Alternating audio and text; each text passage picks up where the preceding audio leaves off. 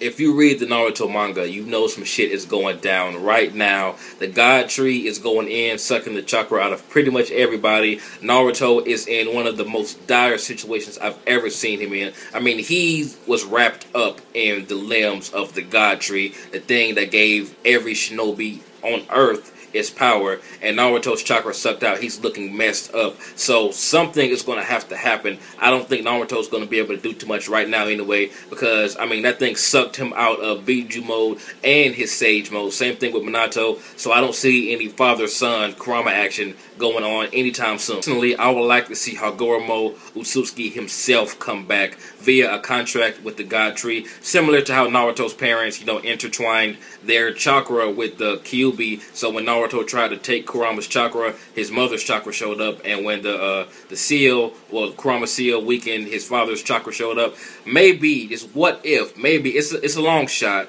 but what if Hagoromo Ootsutsuki did the same thing? When the jbI became the God Tree, he intertwined his chakra, and maybe he will come to be the one to, you know, reseal it or whatever. What if he had the foresight to do that? That would be awesome. If that does happen, I'm going to fangirl all over the place, because I want to see the story of Hagoromo and Kaguya Ootsutsuki from, you know, his mouth, not Madara's, you know, Aztec, like, hieroglyphic flashbacks. I want to see the actual flashback of Kaguya, you know, giving birth or eating the fruit herself. And I want to see Hagoromo actually facing off against the jbI and what the God Tree originally was before all the chakra was split up into all the shinobi. I want to see how powerful that thing was and exactly what Hagoromo had to go through to do what he did to seal the jbI. Granted, I'm pretty sure we're going to see either a return from Hagoromo or Kaguya, either of them, before the series is over. It might not be right now, but let's talk about what is going to happen and how the hell is Naruto going to get out of that situation. Granted, Lord Third did come out of nowhere and save him. Who knows where he's been hiding, you know, the past 10 chapters pretty much.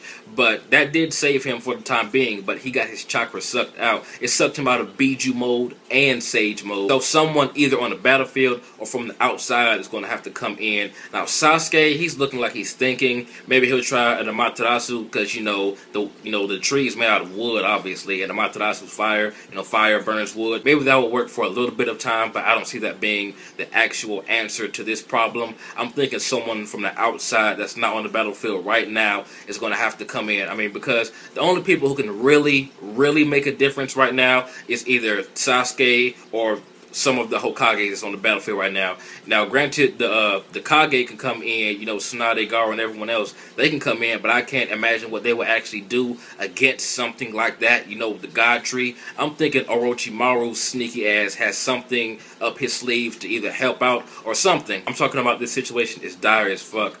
Madara is up to something. We have no idea yet. He says he's going to be the one to activate the Eternal Tsukuyomi. And who knows how that's going to happen, since Obito is the one that's looking like Hagoromo Ootsutsuki himself. And Obito seems like he's in more control of the jbI / God Tree, because, you know, he's like in the Sage of Six Paths form right now. But Madara does have a trump card that he's told us like 20 years ago that we have yet to see. So no doubt he has something up his sleeve. So who knows what that is, but who's going to be the one to stop this? Like I said, I would really like Hagoromo to have some type of contract when the jbI turns into the God Tree. His chakra will be summoned, and he will be the one to defeat this threat, you know, or just reseal it or divide it back up into tail beasts or something like that. Now, a very popular theory that I see going around YouTube and just over the net period is that the forbidden fruit will bloom again, and Naruto will be the one to eat it and bite it somehow. You know, granted, he will have to find out how to get the fuck up there.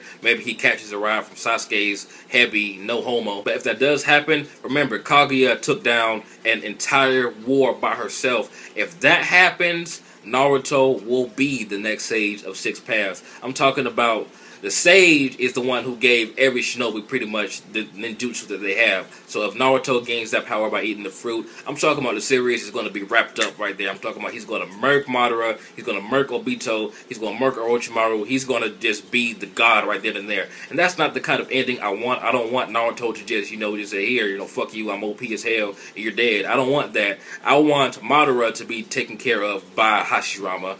I want Orochimaru to be taken care of by maybe Sasuke, but probably Naruto, and Obito to be taken care of by either Naruto and Minato, Kakashi, or just Naruto. A plot twist, what if Madara's idea or trump card is somehow eating the fruit before the flower can bloom, before Obito can do what he does? Now that will make the story for me, because we already got the plot twist of Obito becoming the Ten Tails Jinchuriki instead of Madara, and Madara didn't look too pissed. It's like he already knew that he can get an X amount of power from somewhere else, and since we're learning about this almighty forbidden fruit, maybe that's it. Maybe this is the power that Madara is just so confident in, that he just doesn't give a fuck if Obito stole the Ten Tails Jinchuriki spot from him. I'm thinking that's it, man. I'm calling it. I hope Madara does eat the fruit, and that would just make the final fight more dire and just more epic. It will make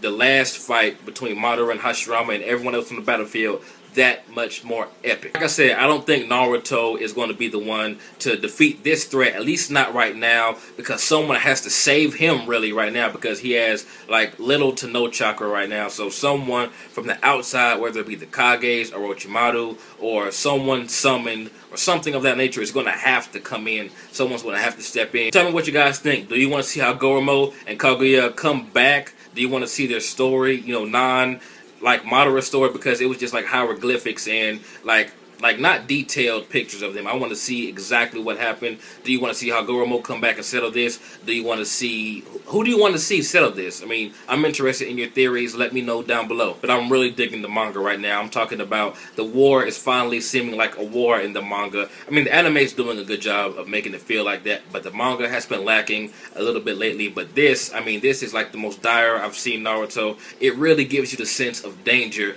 And like I said, from the outside looking in, this is like a hopeless situation. I mean, Obito is up to no good, Madara's up to no good, and the God Tree is already pretty much reborn, well, all the way, and it's Jubilee's final form. I mean, come on. I mean, something has to happen. This is the climax of the war, it seems like. So like I said, tell me what you guys thought about this prediction. This has been jbDAuchiha. Like, comment, subscribe. Tell me what you thought, and I'm out.